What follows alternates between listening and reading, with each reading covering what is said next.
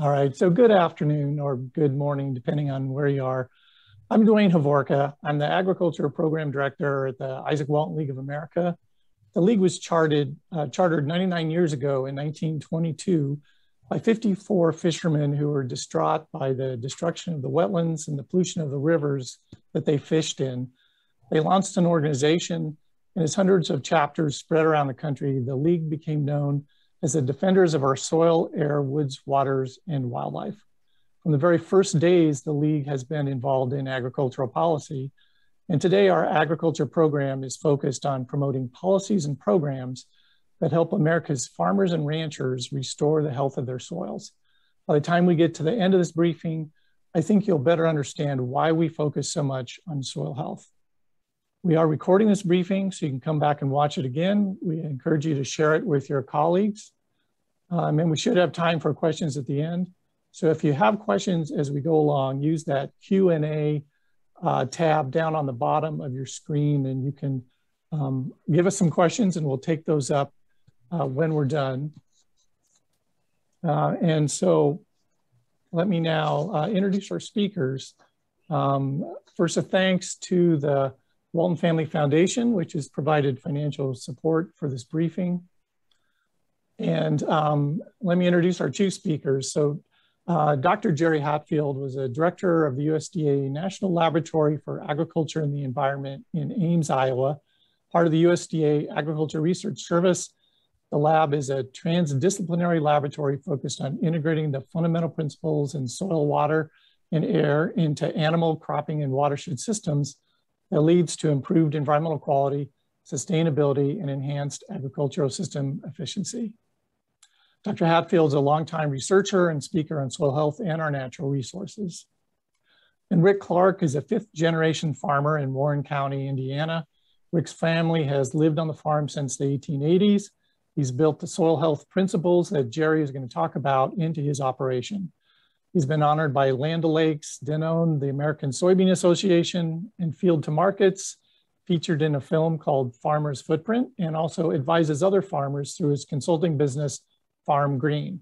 Rick's going to talk about his adventures in soil health and the economic and other implications for farmers. So Jerry, why don't you take it away? All right. Whoops, lost you there.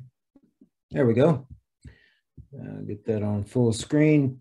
Thanks, Dwayne. And we are going to talk about soil health and its value for agricultural production and food security. As we go through this, I'll be talking about principles and everything, and Rick will be talking about how it actually gets applied on the farm and the value in terms of production. So we'll just go through this. And I put together an outline for you. We'll talk about the functions of soil. We'll talk about soil health, talk about how we improve soil health, and then finally, in terms of the impact on agricultural production and food security.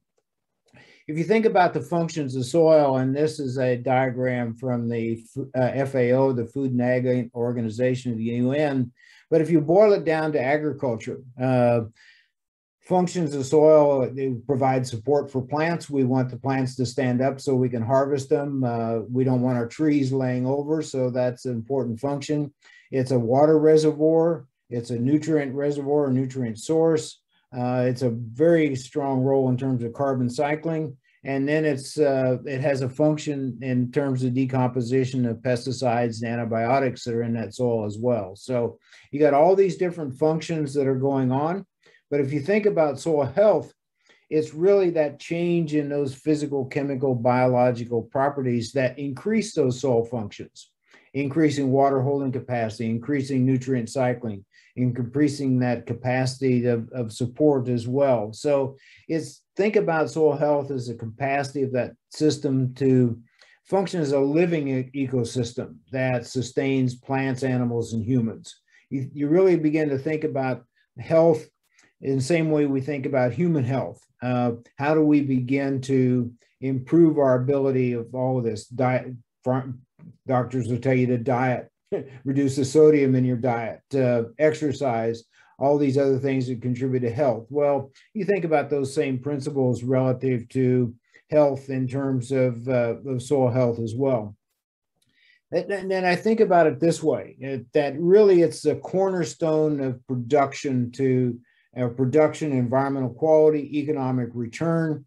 And we can see the value of soil health in these different physical attributes. We'll come back to this diagram later and that I put together called the soil aggregation climb. How do we build soils up and what's it mean? But if you can go in and you hold that soil in your hand, we can tell and we can see and smell soil health. And you see it in terms of a profile, in terms of dark, rich soil at the upper surface. And then you've got the B and C horizons as they're built up as well. And so you can actually see soil health in all of this. And you see these changes that are going on. So, but you know, it's how it influences production, environmental quality, profitability is all of this. So we'll take it down to start with, and we'll talk a little bit about degradation, because as we start looking at how we've degraded our soils, you think about poor land management in all of this. And the first thing that changes when we begin to impose poor land management is that we degrade our aggregates, those simple aggregates that build sand, silt, and clay together. They're held together by organic matter. They're held together by biological activity. Once we degrade those aggregates, we see compaction in that soil. We see crusting in that soil. Once we do that, we see intensive water and wind erosion because we can no longer infiltrate that water. And when we infiltrate or we erode that topsoil off, we begin to reduce plant growth. Once we reduce plant growth, we begin to reduce our soil biology because we're no longer feeding that. And then we influence yield. And all of a sudden, we have reduced soil productivity. We wonder where it all went. And we see this all the time with yield monitor data across fields. We see low yielding parts of that field that are a result of degraded soils and all of this. And this can happen slowly over time. We wonder where it went in all of this. But I pulled off the information from the Sanborn plots and the Morrill plots. These are long-term plots that were put together in the late 1880s. And the beginning trajectory of that was what that soil organic carbon was when those plots were first established. And then they've been imposed with all sorts of rotations. A corn, oats, hay rotation, a continuous corn, now a corn, soybean rotation, a lot of this, and continuous corn.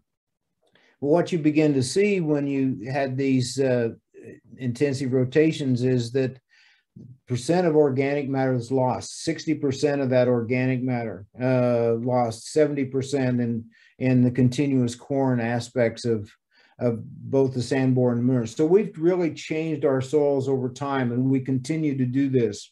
One of the things we see is that in analysis across the Midwest is that we use very sophisticated instrumentation to look at the carbon balance going into a corn prairie. And what we find, this is a study in 2000. Typical Midwest losing 1,000 pounds of acre. It's these fields don't have residue removal. The only thing is that drain. So you know.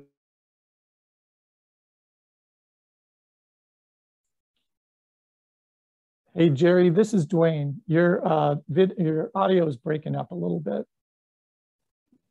That's why it got muted. Is that better?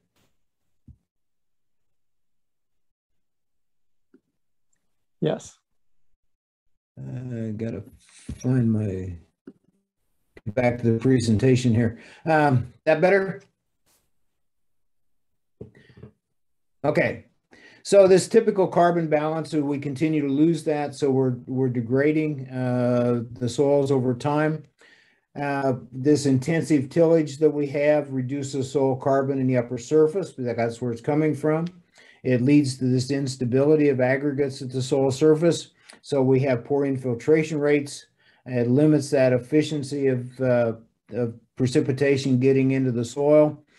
We see a lot of erosion coming off of fields that have degraded aggregates, and then we erode this soil off the landscape as well. So you see all these different pieces that are coming on.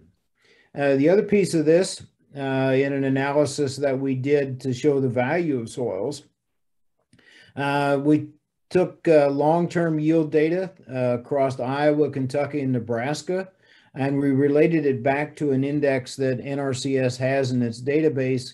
It's called the National Crop Commodity Productivity Index. It goes from 0 to 1. 0 is a parking lot. 1 is a really high quality soil. And if you look across that, you see the closed circles are from Kentucky, that they have lower quality soils and lower average county yields. You move into Iowa, there's a increase in yields, and each one of those points is really a representative of 40 years of data. So it's not just 1 year. And then you can ask what's different about Nebraska. What's different about Nebraska is that we only selected counties that had irrigated soybean production in them. And so if you can control the weather and control it by irrigation, the quality of the soil doesn't have an impact. But if you're dependent upon rainfall, it does have a tremendous impact because its ability to infiltrate, store water, and make it available back to that crop. And if you just look at the variation of the NCCPI across the Midwest, you can see that as we move from Indiana, Iowa, Illinois, Iowa, and then moving across the Midwest, is that there's a difference in soils in all of this. But even we get within a field, you see even much of a difference as well. Why this becomes important is as we shift the corn soybean production area into North Dakota and South Dakota, and even parts of Minnesota, we're not moving into high quality soils. We're going to see a lot more variation unless we improve our soil health as well. The other piece of this is that IPCC in 2019 put out a report on land degradation, and they were really concerned about all of this in terms of loss of productivity, value to humans. They came to these 4 conclusions that are important out there, is because climate change exacerbates that rate and magnitude of our degradation, that erosion, both from water and wind. We're contributing to it by how we're managing our soils as well. I think the other piece of this is that last bullet point is that we can avoid this and reduce it or reverse it by sustainable land management, restoration, rehabilitation practices that provide many of these co-benefits and allow us to basically increase the resilience as well as to mitigate climate change. And there's a lot of interest, obviously, in carbon markets, how all this is behaving. And so this is really kind of a foundational piece to show the urgency of this, but also show you the value of it. So we'll talk about enhancing soil health. And if you look at these key characteristics that everybody talks about for increasing soil health, reducing tillage, continuous cover on that ground, cover crops, crop diversity, putting livestock back in there, and bio-based fertilizers, which is manures and organic substances that we put back on. So these are the 6 factors that really kind of everybody agrees to. Not everybody implements all of these, but each of these contribute in a way to do this. But if you have to think about it from this perspective, because as we change the soil, it's really dependent upon how we put energy back into that soil. And this is energy comes from carbon. And so you think about this, we've got the sun, we've got CO2 and water, and we create simple sugars out of that. That's the photosynthetic process. And we move that photosynthetic process, that carbohydrate, down through the stem and root exudates. We feed that into the soil that feeds the microbes. And then we end up with this nutrient cycling and carbon cycling, all these different aspects that are going on. So what we're really about when we think about soil health is how do we capture carbon from the atmosphere, put it into that soil and make useful products out of it that influence what we do in terms of time. Also, if you look at this and why this becomes so important, is if you look at all the things that change how we store carbon within the soil. The first one that shows up is microorganisms, how we're feeding that biology of the soil. And then we get into the texture of the soil. And then finally, we get down to topography and parent material. So our whole change of soils really depends upon how we feed and how we manage those microorganisms as we go along. And now, so we'll come back to that diagram that I showed you before, is if we want to change our soil and think about this as a ladder, as we go up this ladder, the first rung on that ladder is biological activity. We have to begin to sustain and promote biological activity. And soil microbes want four things. They want food, they want water, they want air, and they want shelter. The same four basic food needs that all of us have. We want to be fed, we want to have something to drink, we want to have air to breathe, and we don't like to be disturbed. And you think about all this from a soil biological perspective. We need to be feeding them. We make sure that they have the water, the temperature, or the air that they need, and limit their disturbance. And what we see is that as we begin to change biological activity, we have these first processes that I call the invisible and dynamic processes. We begin to change organic matter turnover. We digest things very quickly within that soil. We see improved nutrient cycling, but then we see the visible outcomes. We see improved soil structure. We see improved aggregates at that surface. We see improved water availability because we can infiltrate water, we can store water, and all of this. So it's a ladder that we're beginning to climb up as well. And you just think about this from a carbon perspective and how we look at this. And I just use this simple diagram is that if we think about the different cropping systems that are out there, and that orange bar represents, say, a typical corn soybean system, only grows for maybe 120, 130 days in the summer, is that we have limited time for input. We have losses due to tillage. Sometimes, and what we've seen in a lot of this is our losses equal or exceed the gains in all of this. So we have a hard time changing organic matter with our typical systems. But if we take and begin just add a cover crop at the beginning and the end of that season, we've increased that time for input. And so we positively influence the carbon balance. We positively influence the carbohydrates we put into that soil microbial systems. We change these soils very rapidly. In fact, what we've seen when we've changed that conventional corn soybean system to a no-till cover crop is that we doubled the microbial biomass within 2 years. That's a tremendous change in all of this. We see aggregate changes within the first year. So things happen rapidly within the soil. They're more rapid than what we think. Just to give you an idea of this, we talk about that cover of soil on there, and outside of that is that there's three advantages for soil water. First, that cover protects that soil against raindrop energy. So that cover is absorbing all the energy, so water slowly moves into that soil. We maintain our infiltration rates. The other piece of this is we reduce the soil water evaporation. So that soil is no longer exposed to the surface. So the plant can use that water for transpiration, where growth is coming from. The third piece that occurs in all of this is our plant roots are very near the surface.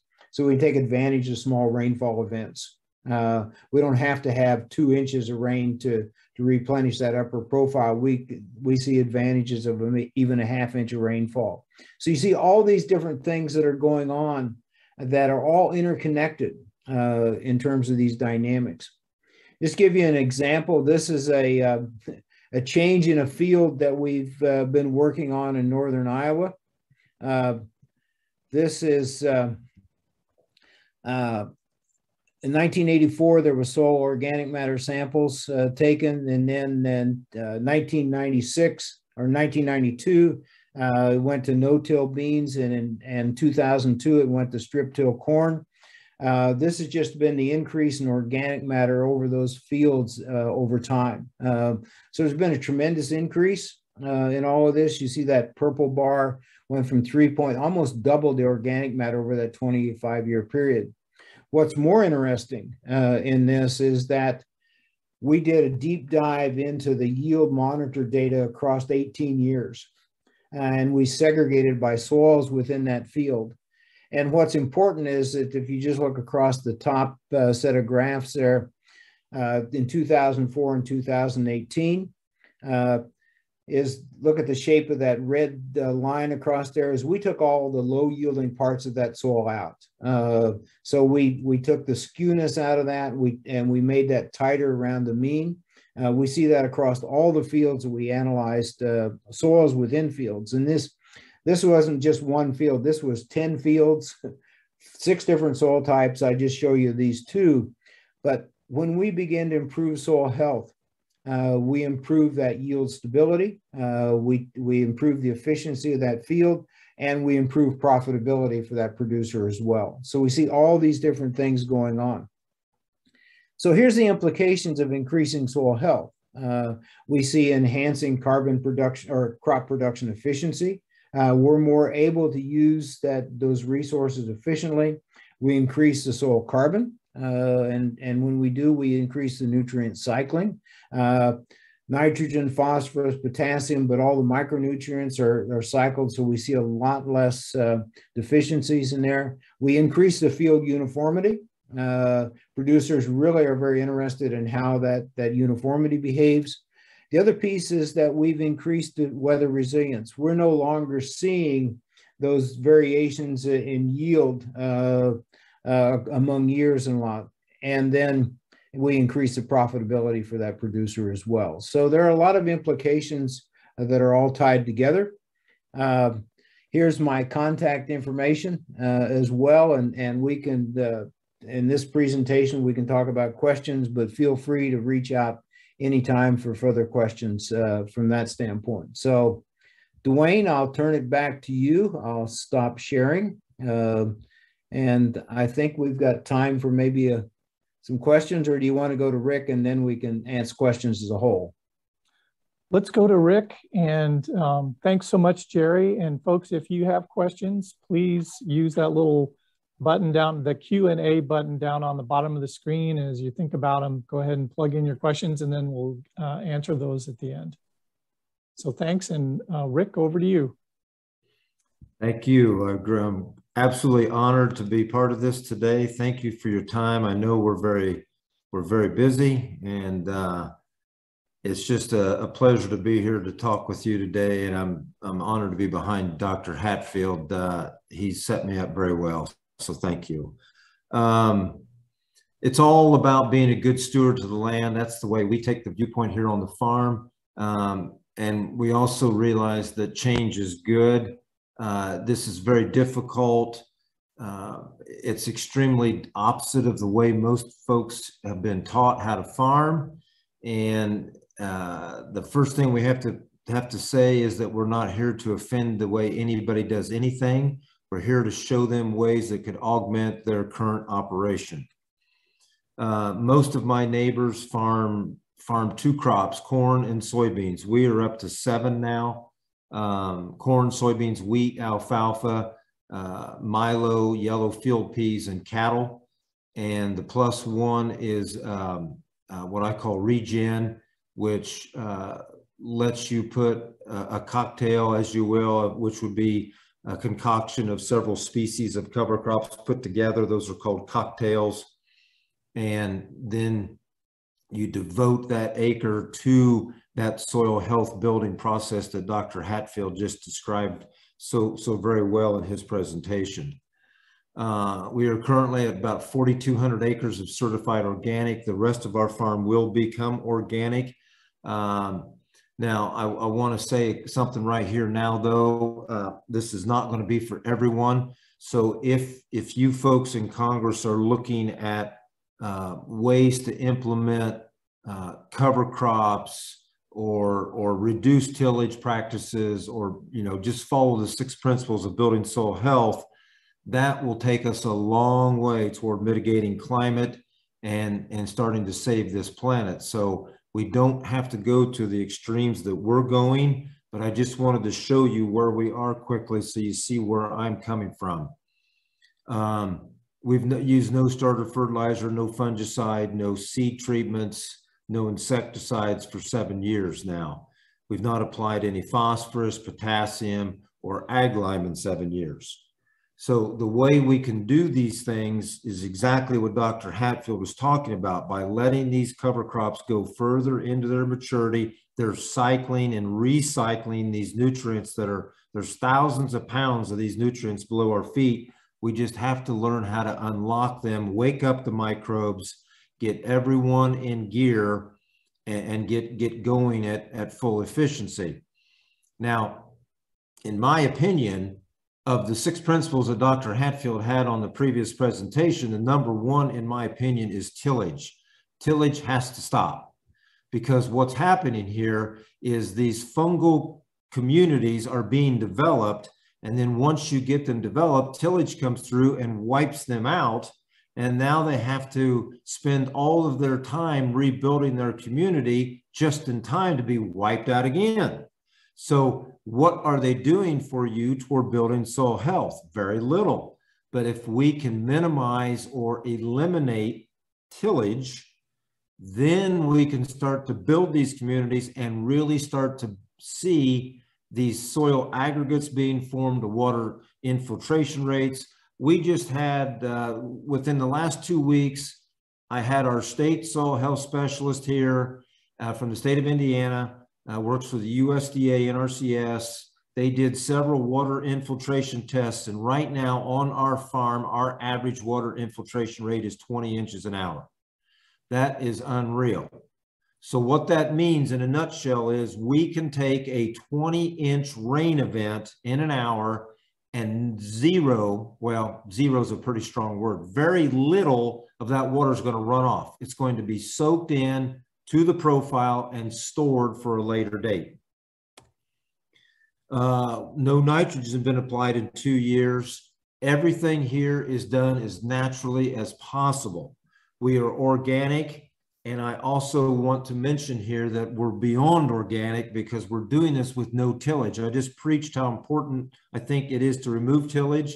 We're trying to figure this system out with the use of cover crops and zero tillage.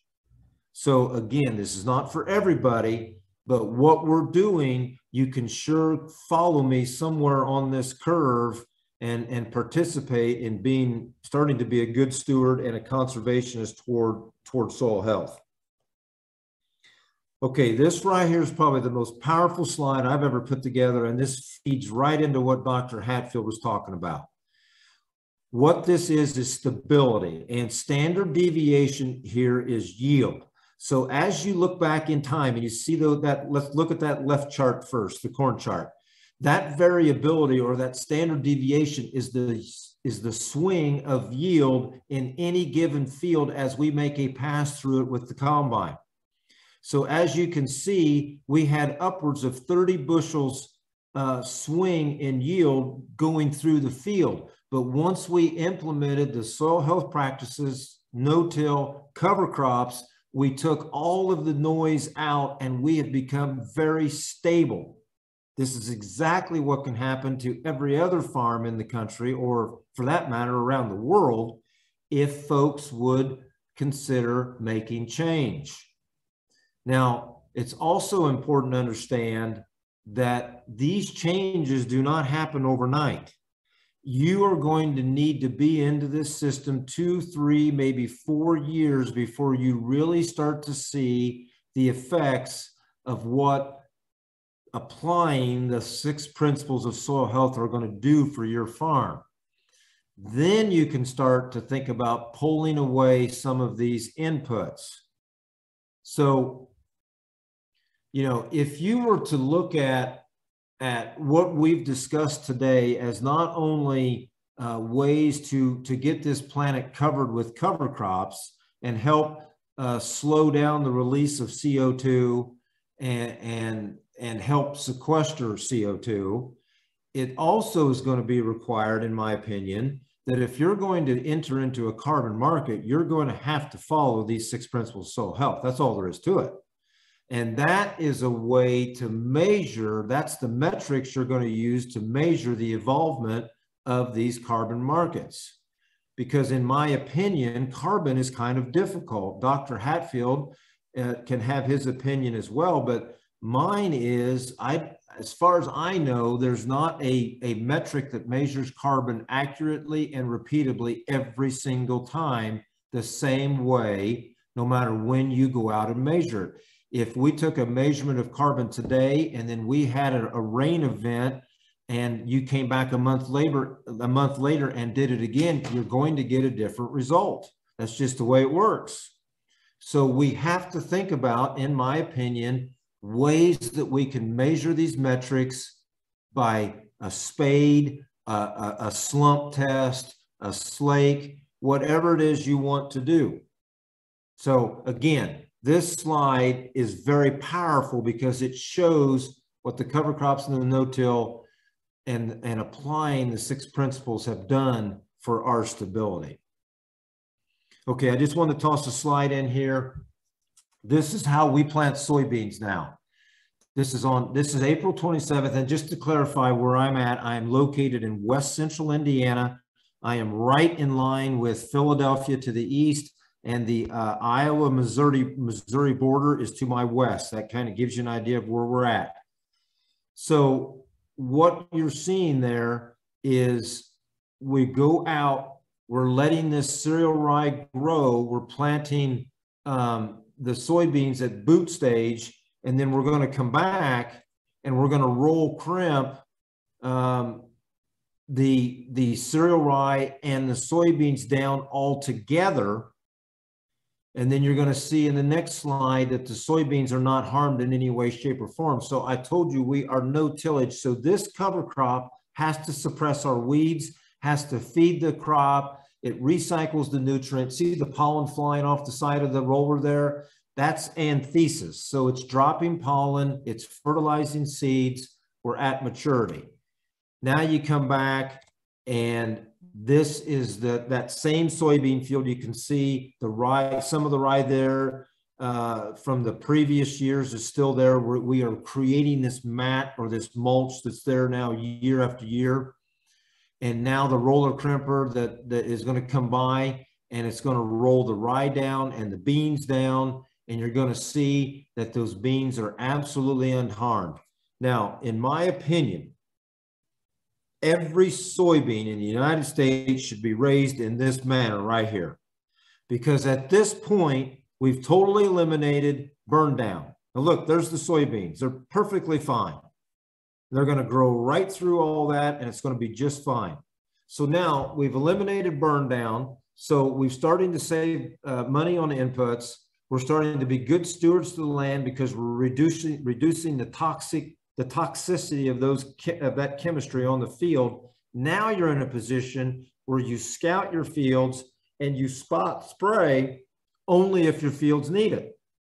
So now we have made a huge jump toward applying those 6 principles of soil health just by letting some cereal rye grow further into the growing season and now incorporating that into your farming system. Here's corn. Now, this is probably our favorite way to do corn. This is an established field of alfalfa. And we are coming into this field and we are no-tilling corn into this alfalfa. I love these drone videos. They just show everything. And again, folks, I cannot stress how dangerous this is or how risky this is to do at the level that we are. You're just not going to watch this video, go home and start doing this tomorrow. We are asking a warm season grass, which is corn, to be planted no-tilled into an established perennial, which is alfalfa. It's almost suicide. But if you do this correctly, and then you come back with this, the roller crimper at V1, V2, so that corn is 1 to 2 inches tall, and we are rolling this alfalfa down. Now, we know this does not terminate the alfalfa, but what we're trying to accomplish here, look at that, isn't that beautiful? What we're trying to accomplish here is we're laying everything flat so the corn can come up and get vision of the sky and the sun and take off. Corn does not like competition, and that's why this is very, very risky. It's not impossible to do, but this is the level that you need to be very proficient at what you're doing here to get to this point. So I just wanted to show a couple slides on how we do things on the farm. Now I'm going to go through these quickly because we're getting short on time, but this is what I'm talking about when I say we need to let the cover crops go further into maturity.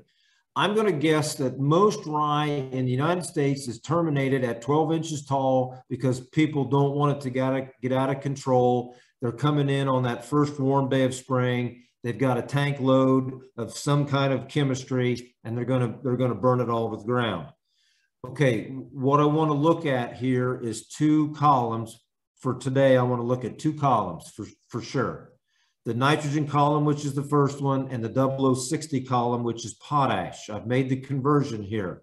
So let me set this field up. This was a cornfield last fall. We came in with 100 pounds of cereal rye. We no-till drilled that 100 pounds of cereal rye in the fall, came out this spring, and now it's starting to grow, and this field is going to be planted to soybeans, okay? And soybeans need the nutrient 0060 or potash, okay? Now, at 18 inches rye, which took 4 days in the spring, rye grows that quickly. Look at what the potash number went to, and went up to 213 pounds. Now, folks, this is just the above material. So what we do, we go out in the field and we measure out a 2 foot by 2 foot square. We clip everything in that square and we send it to the lab. And then the lab sends back this information. So the reason why we do a 2 foot by 2 foot square is we know what percentage of an acre that is. So then we can do the math when the lab sends back their data. Now look at the nitrogen column. It's at 120 pounds now. So this is why you may hear people say you cannot plant corn into cereal rye. Well, you can, as long as you understand what's happening here. Cereal rye is a tremendous sequester of nutrients. I do not buy into the fact that there's an allelopathic effect. I buy into the fact that the cereal rye is sequestering most of the available nutrients, and that's why the corn struggles to get started. So if you're in a system that still uses synthetic nitrogen, then you move that nitrogen forward and you help offset this nitrogen that's being sequestered. 28-inch rye. Look at where the 0060 is now. We're up to 281 pounds. I mean, these numbers are outrageous. The K2O is at 169, and the biomass now is up to 6,800 pounds. So this is about the amount of biomass that we're going to need to suppress weeds. So I came back 2 months after the termination. So we roll crimp this rye and came back 2 months later because I wanted to see how much was left in that above ground material. And as you can see, if you do the math from 281 to 65, that's how much of the 0060 was released back into the profile. Now, is all that available for this cash crop? Probably not, but I'm going to say at least half of it is, and that's way more than enough to raise a soybean crop. So this is how we get to the point of what I showed you at the beginning of this presentation, how we've not applied any potash for 8 years now. Okay, same thing on Balanza clover. Now, Balanza clover is a legume, and legumes fix the free nitrogen that we're breathing right now. I don't know, I think it's 76% of our atmosphere is nitrogen or something like that. So let's take advantage of that, just like the sunlight. Jerry talked about the sun and the power of photosynthesis. The sun is the most powerful energy source we have, and it's free. So let's take advantage of it. So here's what we're doing with clover. So now, again, I'm going to move quickly here. I'm going to stop right there for just a moment. Now look at these numbers. The first column again is nitrogen. So again, this cocktail would have been planted last fall. It needs to grow and get established. I feel like clover needs to get to third trifoliate, and it can survive the winter then. So you got to give it enough time to get to the third trifoliate, which in my region would be around September 20th to October the 10th, somewhere in that area. Now look what the nitrogen, again, folks, this is just above ground, 2 foot by 2 foot square, clip it, send it to the lab. This is what we get back. There's way more underground that I don't even know how to account for yet. So we're just talking about the above ground. On June the 8th, we're up to 260 pounds of nitrogen that is in that above ground material. And look at the biomass, almost 13,000 pounds. Now we're talking about suppressing weeds now. And we're talking about feeding this corn all season long. But we have to be careful here because, okay, we came back on July 24th and took a dead sample and look at how much has been exhausted. So this is for real stuff, folks. This is real. But you have to let these cover crops go further into their maturity to get to these points. All right, now, this sample was taken on June the 8th, and look at the organic carbon that was in this sample. It's 5,200 pounds per acre. That's almost 3 tons. And this is a carbon to nitrogen ratio of 20 to 1. So the lower that number, the lower the first number, the lower the carbon number is, the quicker the microbes are going to devour and eat this up, and you won't have that residue there suppressing weeds. So let's back up to that slide I showed about cereal rye. When we were planting cereal rye, the carbon to nitrogen ratio was probably 60 to 1 at boot stage. When we were terminating it at anthesis, we were probably at 80 to 1. That product is going to hang around longer, and we have to be careful because we're starting to imbalance this cycling a little bit.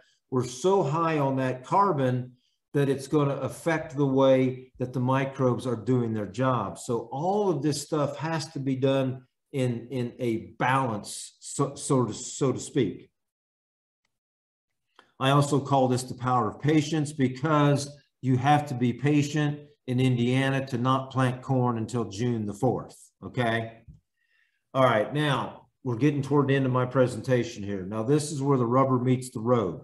So what I did, I went back and I looked at how much money we were spending, or no, this slide shows amounts we were consuming in 11 versus now, okay? Our diesel fuel in 11, we were purchasing almost over 30,000 gallons. In 21, we've cut our fuel consumption by 48.5%. We've cut our horsepower from 3,350 horsepower down to 1,200. So that's the main reason why the fuel has come down. But the other reason is we're not out there making all those tillage passes and all those other unnecessary trips.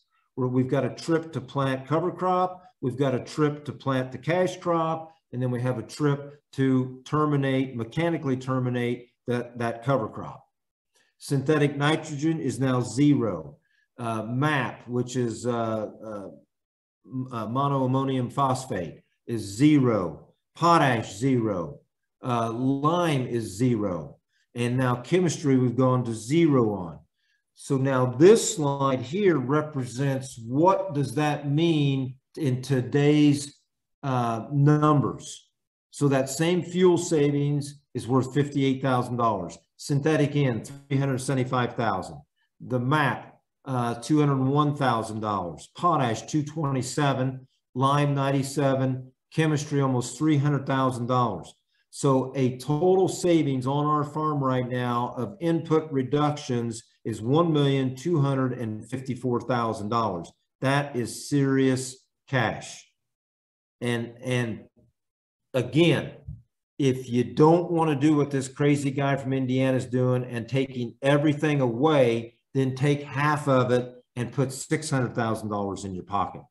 So these are all things that we can do, but there's so much more to this, folks. I mean, we've got to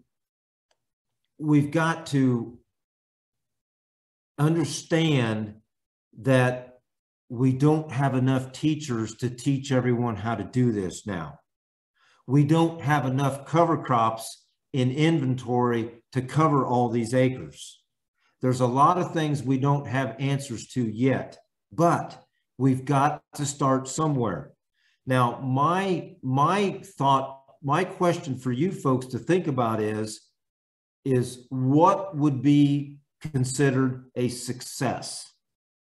And I would think in your current administration, you're almost 1 year in now on your current administration, you got 3 to go. And, you know, if he runs again and wins, then you got another 4, but you got 3 to go right now.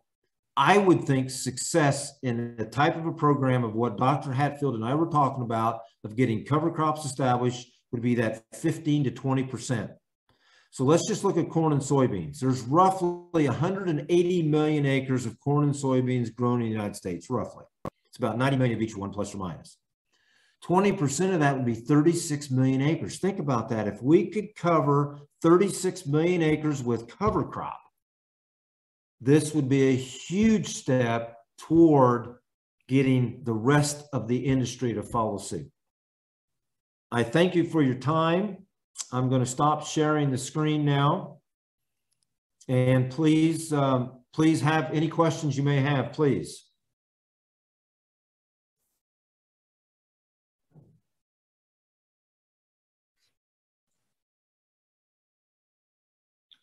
So thanks again. If you put your questions in the little Q&A tab down on the bottom, I'm glad to take those. Let me start off with one for you, Rick, because I know you've got some tremendous savings in operating costs that you shared with us. Right. There's also an investment that comes with that, and it's both in terms of the equipment that you purchased, it's in the cover crop seeds, and it's also in the expertise and the education to get smart on how to do this. So can you talk a little bit about that, about what those upfront investments are for farmers? Yeah, actually, Dwayne, when you get to the point to where you've gotten comfortable with this system and you're confident you can, what's the word I want, you know, wean yourself off of the tillage equipment, you start selling that equipment. So the rippers, the moldboard plows, the field cultivators, all that gets sold in that first 3 years. So now that money you're getting from those sales are helping to finance those cover crops that you're talking about to get that cover crop going. So now if we would think back on one of my slides, and let's just pick the Balanza fixation clover slide. That cocktail that we put out there is about 20 bucks. And if you would take that nitrogen savings, I think nitrogen right now, let's say is 80 cents a pound. And let's assume that we're going to use 100 pounds. We're not going to wait till that June 8th to plant. We're going to plant in that May 30th range. And it was 100 units of N that we had fixed with that legume. Well, 100 pounds of N at 80 cents is $80 an acre. That cocktail costs 20. We're $60 a head just on the nitrogen. And now you got to put a value on calcium and sulfur and phosphates and all the other things that are being brought up. So yes, there are expenses with that cocktail package. And that's one of those questions I always get asked, who's paying for this? How are we going to grow these cover crops? Well, you're going to get it paid for by all of the returns that you're getting back.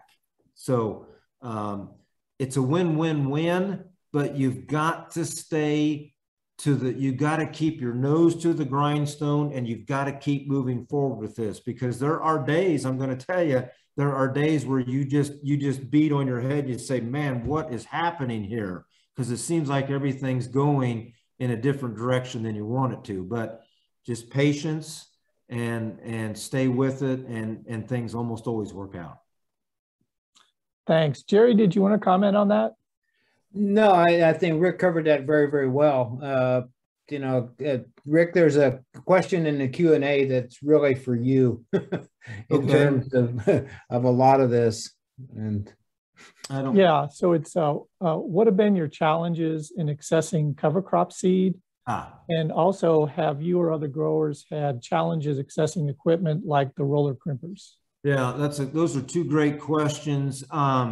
As of right now, no, we have not had any issues accessing cover crop seed. And believe it or not, we heard all summer, all spring and all summer, how the high plains were burning up. And that's where a lot of cereal rye comes from, is the high plains. Right. But you see, everyone has gotten better at their job, and we have still been able to get all of the cereal rye that we need. So those folks out there are doing a tremendous job.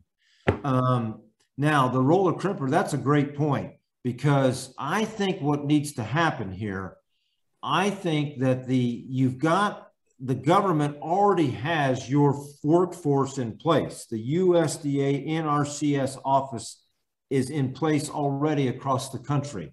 So we need to think about equipping each DC's location with a roller crimper that can then go out to the community as either a free service or a very cheap service, and get these folks used to looking at something like that. Or maybe you do 1 per 2 counties or something.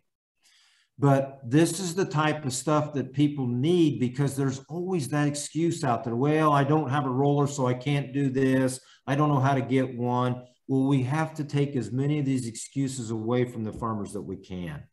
So 2 great questions. And so far, we've been able to get everything that we need, including the crimpers.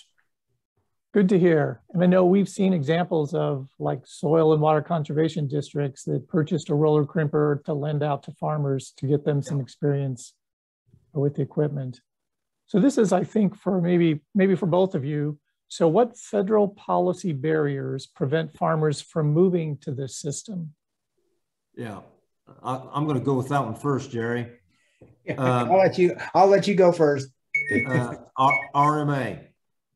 RMA is a big stumbling block here, because the way the rules are written within RMA, I wouldn't even qualify for crop insurance, because I'd be kicked out the way that we're farming. And just so you folks know, I've not taken any multi-peril insurance now for 3 years. I no longer am in any government programs, and I took 0 CFAP payments last year in 2020, 0. That's how much I am relying on our system and what it has done for us. I am no longer wanting the government subsidy help, and I think we could all get there. And if you think about that, think about what you could take with that money and wrap it into a policy that's really going to drive soil health across this nation. So my first thought on that, my first answer is that RMA, those rules are going to have to be changed. Go ahead, Doc. Hey, and I'll just amplify that. The top 2 insurance claims across the Midwest are excessive moisture and drought. And if you look at that, that's 49% of our claims. And we can change both of those by improving soil health. That's right. You go back to Rick's number on 20 inches of infiltration per hour. Typically across the Midwest right now, our average infiltration rate is about a ½ inch per hour.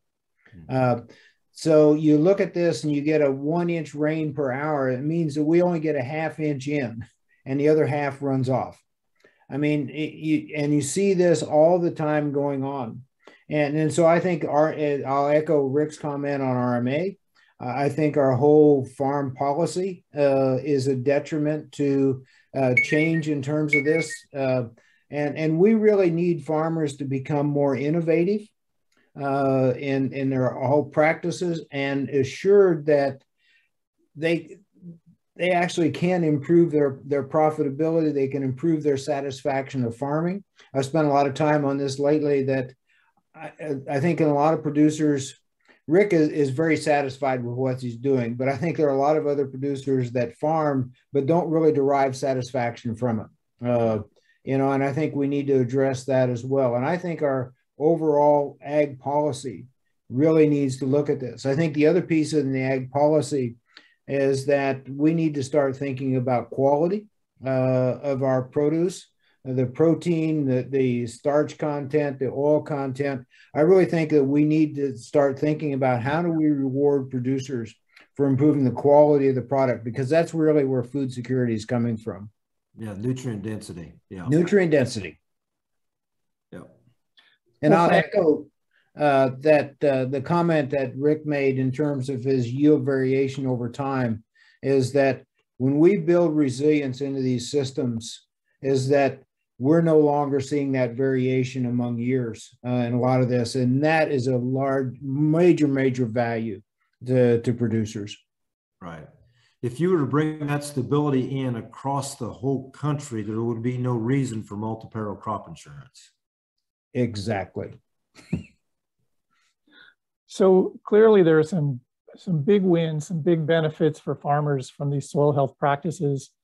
There's some clear benefits for our natural resources from having farmers put these in place. So what's the best role for the U.S. Department of Agriculture in terms of outreach and education of farmers? Are they the right people? What do they need to be doing more of, and who else ought to be involved there? Go ahead, Jerry. Well, yeah, I mean, I think USDA plays a major role in this. I think USDA needs to be much more aggressive in promoting changes in systems and promoting this. I mean, I think we're still stuck in this whole thing of conventional agriculture. I think that we can, USDA needs to really show the value of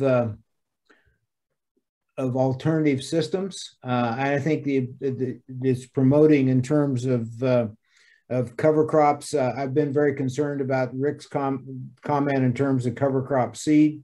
I think we're going to have to figure out how to incentivize cover crop co-ops in terms of being able to produce the seed for local regions and things like this.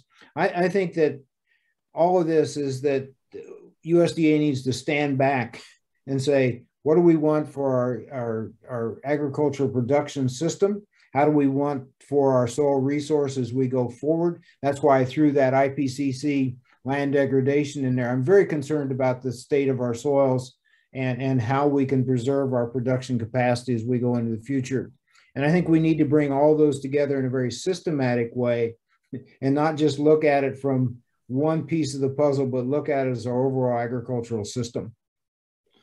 Yeah, and I know we're running out of time, but I want to throw one more thing in here. You know, Dr. Hatfield and myself have pretty much only talked about soil health and the soil.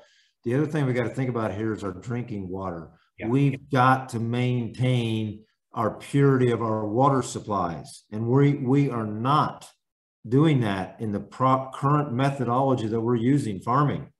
You know, Dr. Hatfield just mentioned that most soils have a half-inch infiltration rate. So we get a 1-inch rain event, half inch is leaving the field, like he said, but it's also taking with it those harmful pesticides and acids and salts that are hitting our streams and our rivers. So there's so many layers to this. And then the last thing I would like to say is, you know, if you want to continue to give money to the farmer, that's fine, in subsidies and in whatever method or whatever you want to call it. But let's stop giving money away and getting nothing in return. How about set up a program of 5 levels? And if you want to maximize the payment we're going to pay you, you better be, putting to use all 6 soil health principles. If you only do one, you're only going to get 20% of the payment. I mean, that's the kind of teeth you've got to put into this to get these farmers to move. Jerry, any last words of wisdom from you? Yeah, well, I don't know if they're words of wisdom, Dwayne, but I guess I'd like to express my appreciation for those who've been listening to us and everything else.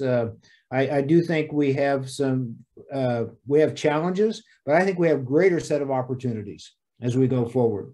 I think there are producers like Rick. Rick is not just an island. He's one of a lot of people that are making these changes. They're understanding what we can do. We got a long way to go. And I think we need to think about the overall aspect of the environment. I spent a lot of time on this whole aspect of agroecology. How does agriculture fit into the ecological system that we have, and all of this? And we talk about ecosystem services. Rick mentioned the water quality, but we've also got other things in terms of that habitat. I think we need to take a much more holistic view of how agriculture fits in to our society, and not only for food production, but for the environment, as well as all of the different pieces that it touches. So Dwayne, I thank you for this opportunity. Like I said, those in the audience and those that see this recording, my contact information is there. You can look at, feel free to reach out to us. We're very willing to help and guide and provide information as needed. Right. I want to say the same thing. Thank you so much. It's been an honor to be here. I put my contact info up there. Please reach out if you have questions. Again, you've got a lot of work to do. We know that. We just are glad you're willing to have these conversations. So please keep pushing this forward, and thank you so much. Well, thank you both. I really appreciate your being here. Thanks for the folks who tuned in. We are recording this, so we're going to make this available to others and encourage you to share it with your colleagues. I'm going to share my screen here just so we can get that contact information back up on the screen while we're closing out here. And there we are. So there's emails for all three of us. Please feel free to reach out to any of us on these issues and with questions that you have. And again, thank you both, Dr. Hatfield. Thank you, Rick, both for all the things that you're doing, all the great work that you've done, all the things that you're doing now, but also for your efforts to reach out and educate others about these really important issues. So thank you both. Have a great day. Thanks to everybody. And we will end it here.